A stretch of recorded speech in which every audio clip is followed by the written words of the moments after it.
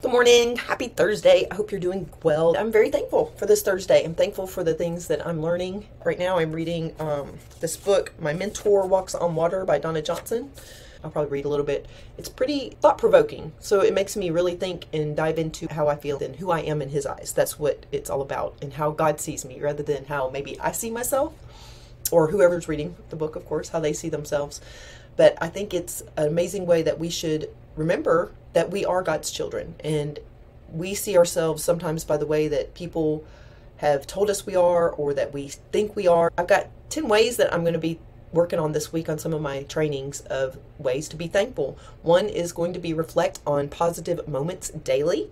Express gratitude to others is number 2. Keep a gratitude journal. I've been doing that a lot more since I joined Ray Higdon's mentorship program, because I actually got a book. It's a gratitude journal. Number 4 is going to be focused on what you have, not what you lack. Number 5, I'm going to talk about practice mindfulness to appreciate the present. Number 6 will be thank people sincerely and regularly. Number 7, volunteer or help others in need. Number 8, I'm going to talk about embrace challenges as opportunities for growth. Number 9, surround yourself with positive influences.